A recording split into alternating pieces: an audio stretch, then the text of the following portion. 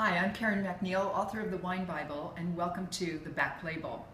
You know, our offices in St. Helena in the Napa Valley are pretty packed with Cabernet Sauvignons, and Cabernet has a compound that's kind of controversial.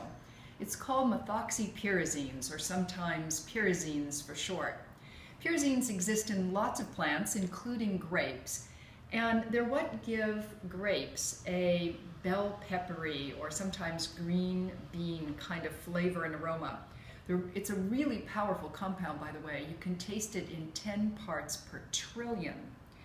So in the Napa Valley, winemakers say that they just hate greenness in their wine, and you know, it can obviously be confused with underripeness.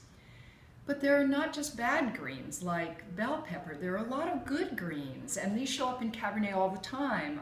Tobacco, for example, is a fantastic good green.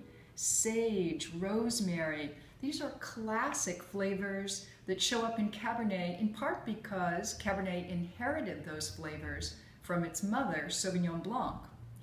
So if you categorically do not like green in your Cabernet, then I'd say watch out. Chances are you aren't going to like Bordeaux either, because Bordeaux is full of all of these good green flavors.